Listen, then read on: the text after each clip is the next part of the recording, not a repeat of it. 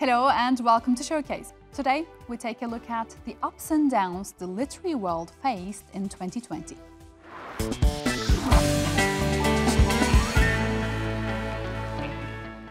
We start not with words on paper, but audiobooks. Americans borrowed about 20% more audiobooks from libraries in the previous year. That's according to Forbes, which recently reported that audiobook sales in the United States reached nearly $1 billion in 2018. And it left us wondering if there is more to this than convenience and clever marketing. With this, number 28 retired after a glance between him and Uriah.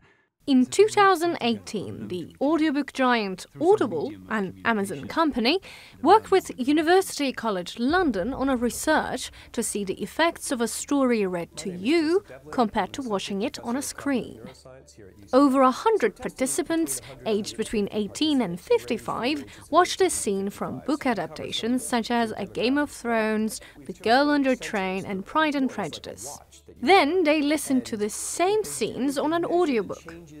There was little difference in the scripts of the audio and video adaptations. But the heart rate, body temperature and electrodermal activity of the participants rose much higher when they listened to the audiobook versions. Dr. Joseph Delvin, head of experimental psychology at University College London, says the stories were more cognitively and emotionally engaging in their audio formats.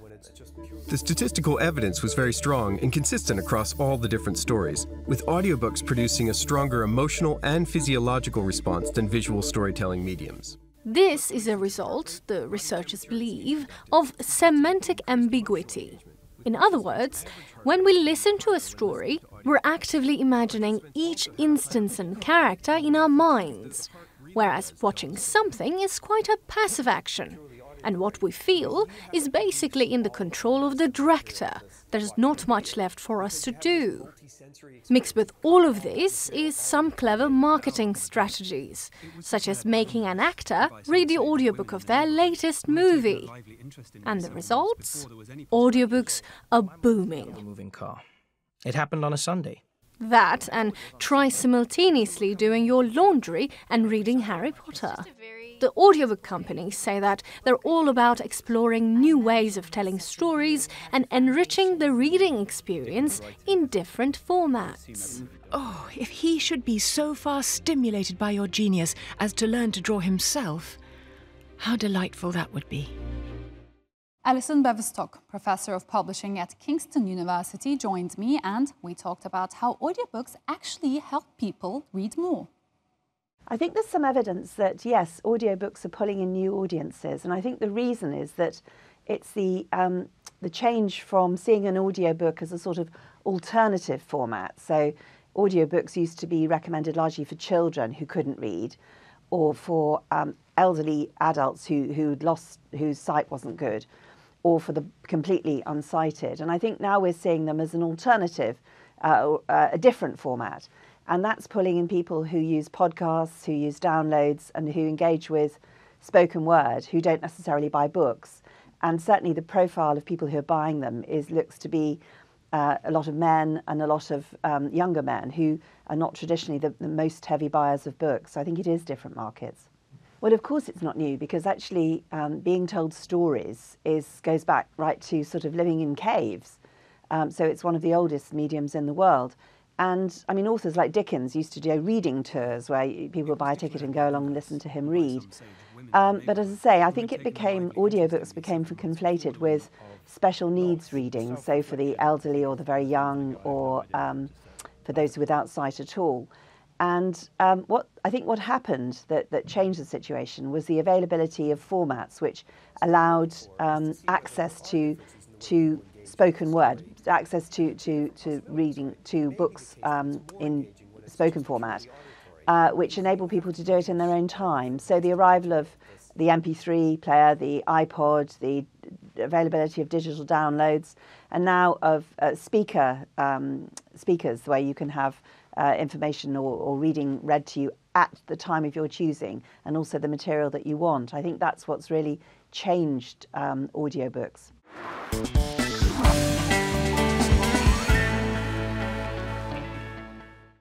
Having more control on copyright and raking in a greater percentage of revenue were two factors driving many writers to self-publish their books in 2020, including the US president's son.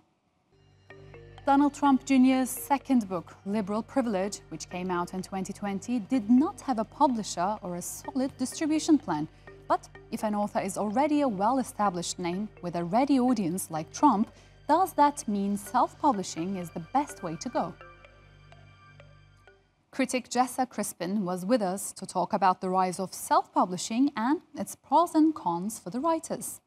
Publishing has become this very well gate-kept institution. And so in order even to get a publishing deal, you have to come with an established audience. So there is the question of like, if I already have established an audience, if I have an established brand, then why exactly do I need the publishing industry? Particularly in this moment where bookstores are shut down, there are no public events. So everything is sort of on the author themselves to create the work, create the audience, create the distribution networks. And so the question is, like, what does the publishing industry do anymore exactly? No, I think that this is a nightmare scenario. I am in no way saying that this is better than it used to be, but the situation being what it is, the publishing industry being so well gate-kept and being so reliant on the independence of the writer, the way that the publishing industry has essentially stopped nurturing new talent or discovering new talent. You have to come to them with these sort of credentials already established, means that people who can't spend all of their time focusing on the business side of writing because they have children or they have a job or, you know, a multitude of reasons because they want to enjoy their lives, are essentially being shut out of publishing. So this is a sort of survival mode for a lot of people. And I think that it's incredibly bad for the state of literature and the state of publishing in general. But this is the situation that we have to work with.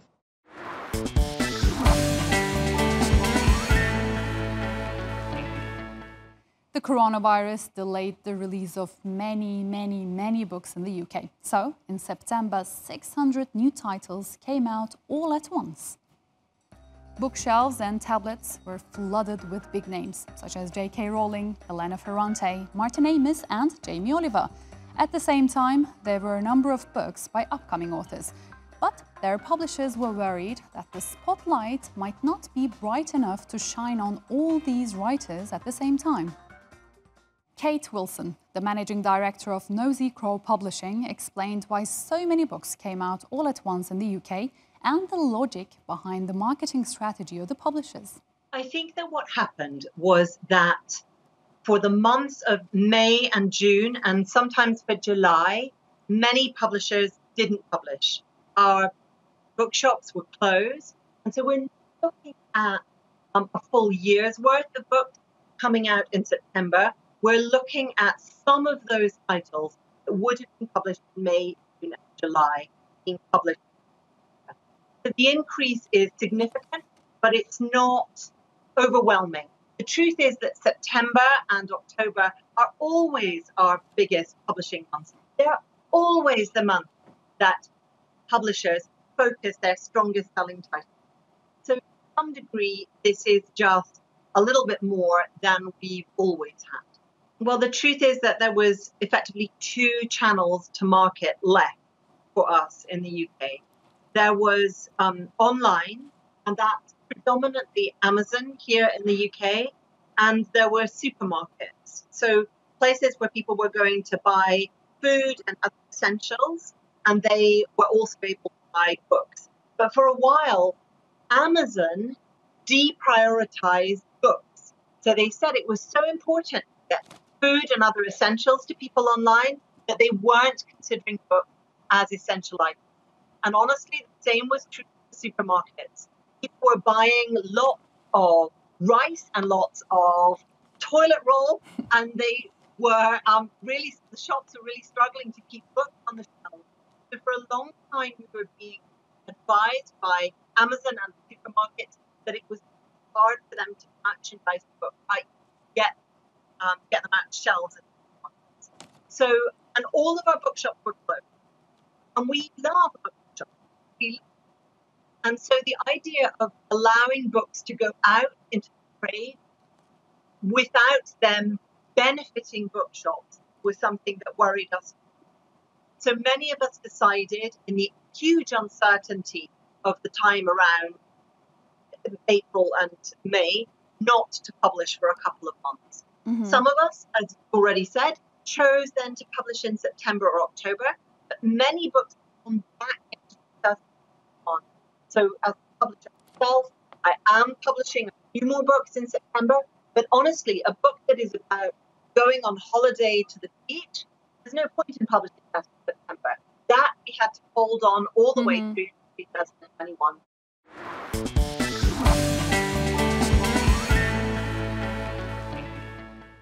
Literary critic Crispin Lorentzen told Showcase that novels written by Gen X authors today are reflecting their midlife crisis. But Lorentzen says don't expect the characters in today's books to buy a sports car or date a 21-year-old. For him, that's so 1995. Instead, modern-day protagonists are facing the dilemmas of climate change and the rise of far-right. And just like these issues are pushing society to the brink, so are the characters. Crispin Lorentzen was here to talk about what he meant in his original book forum article. Instead of cliches that are born out of midlife prosperity, where suddenly a character finds himself with too much money and not enough freedom, what we have are crises that go along with a precarity of youth that's never ended. So prosperity that a middle-class person expects in midlife has never shown up, and then everything starts to fall apart. The character then identifies his own personal crisis with the crisis going on in the world, whether that might be climate change or a natural disaster or a political crisis like fascism rising in America. It's a reluctance to grow up, yes, but also the fact that the comforts of adulthood never come. You know, one's 20s and 30s are usually financially precarious, but because of the financial crisis of 2008 and now what's going on, and basically a second crisis, the prosperity of midlife never arrives. Youth, instead of feeling like it's been lost, has simply atrophied. I think a lot of it, on the one hand, it comes along with the economic conditions that have occurred in our 40s, and I guess for the older Gen Xers, 50s, where the post-war boom that characterized economic life in the 80s and 90s simply hasn't been there for us. Mm-hmm. The rug has been pulled out, and in addition, in our youth, we had a mentality that we had the idea of the sellout. So never having sold out, we never really got paid.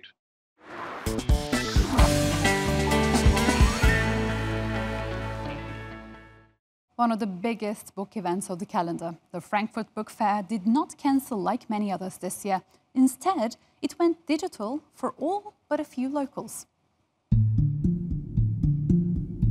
It may not seem that way, but this is the world's largest book fair. Due to the coronavirus pandemic, the Frankfurt Book Fair went completely digital. All the usual author discussions, bookish panels and other events are being done over video conferences. We had to react right away. We had originally planned to have a small audience, a few hundred people here in the main hall. We had to cancel that immediately. But the stage is set and welcomes authors from all over Germany, as well as international writers. And we have set up a broadcasting centre to share these talks all over the world. In an interview with Deutsche Welle, the director Jürgen Buss also says the single biggest upside of our digital fair is that mostly everyone can join. He means that before the pandemic, some publishers or writers who wanted to attend to the fair but because of financial or visa-related impediments were unable to do so. Now that everything is at the tip of their fingers, the fair is considered as the most inclusive in their history this year. But there's still some face-to-face interaction for the locals, but it's all socially distanced. I thought the conditions would be such that I wouldn't feel in danger. I expected the event to be organized in such a way that there would be a lot of distance between people, and I was really happy to get a ticket. While this year's edition had to adapt to current health crisis, some industry executives question whether or not this virtual setup is the future of book fairs. Though the Frankfurt Book Fair director claims without personal encounters, it's not easy to have a book fair.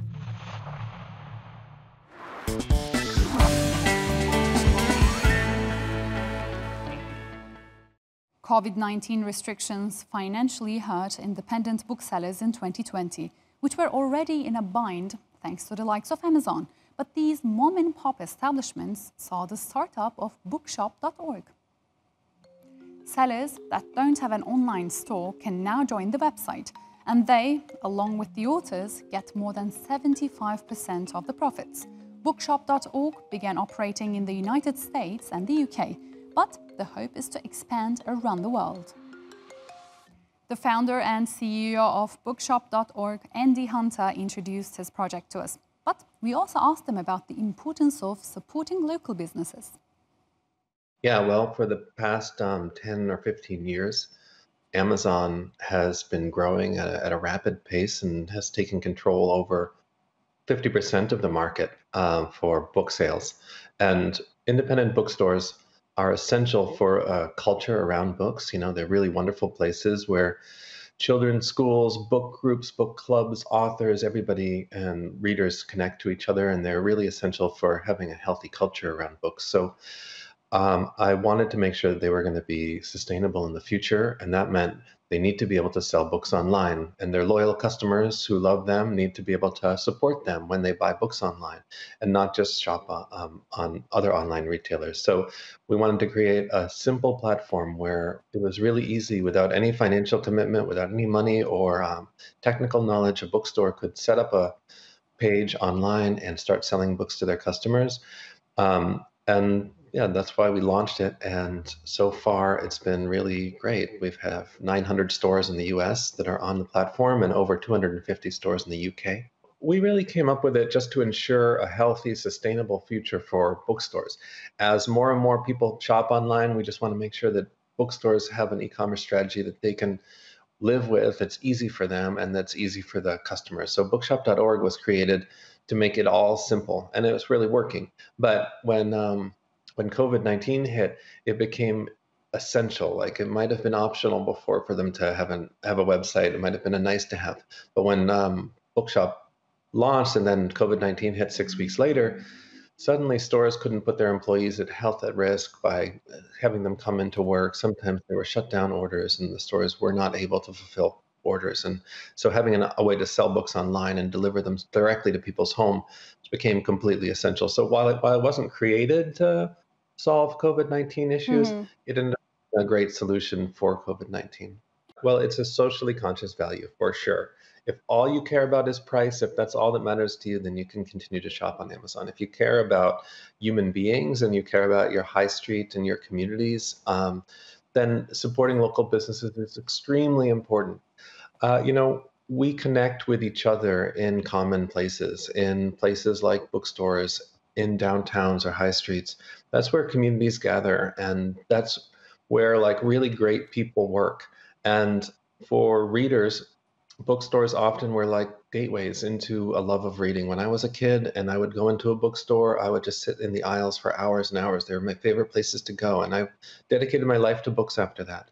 Bookstores work with schools, they work with libraries, they work with all kinds of institutions in their communities. And they're really, really important. And if you want to like shop on bookshop.org, what you're doing is you're saying, I care, I understand that where I spend my money matters.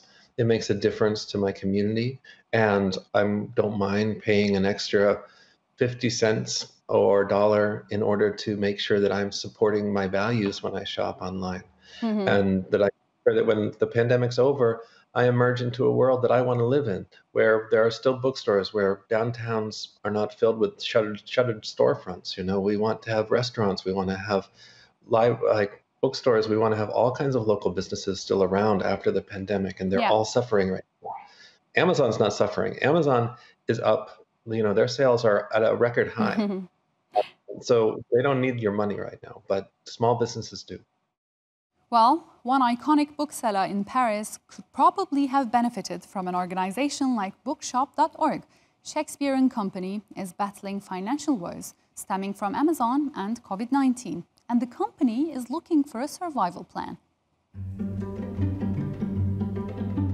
The famous bookstore Shakespeare and Company is one of Paris's biggest tourist attractions. The likes of F. Scott Fitzgerald and James Joyce used to frequent this place. However, this century-old shop is in an economic crisis. Like many businesses, it's been badly impacted by the pandemic. Though they were not in a great place before either. Yellow Vest protests and the nearby Notre Dame Cathedral fire have also impacted the bookshop's revenue. And now, a second lockdown. We've been minus 80% since the first confinement, so since March. And so at this point, we've used all our savings. We have applied for and received quite a lot of support from the French government, but we're just concerned about the future because we feel that we're probably going to have another year of difficulty. The owner, Sylvia Whitman, says that difficulty also stems from the competition of online retailers. Buying books online has been a convenient way to shop during the pandemic, and it has put her business in a more dangerous spot. I understand why people will be using large online platforms more at the moment. They offer a good service. A lot of us are stuck at home. I understand that, but it comes at a cost, and I find it really tiring that it seems to be the bigger you are, the more you can ignore laws, you can avoid taxes, you can find loopholes, should we say, and the smaller you are, the more expensive and the more complicated things are. Though to stay in business, she's been inspired by the company's history. During the Great Depression, the founder of the shop, Sylvia Beach, reached out to her friends to keep the Shakespeare and Company running. Today, the current owner, Whitman, is planning to create an online network called Friends of Shakespeare and Company, hoping it would be the solution to her problems.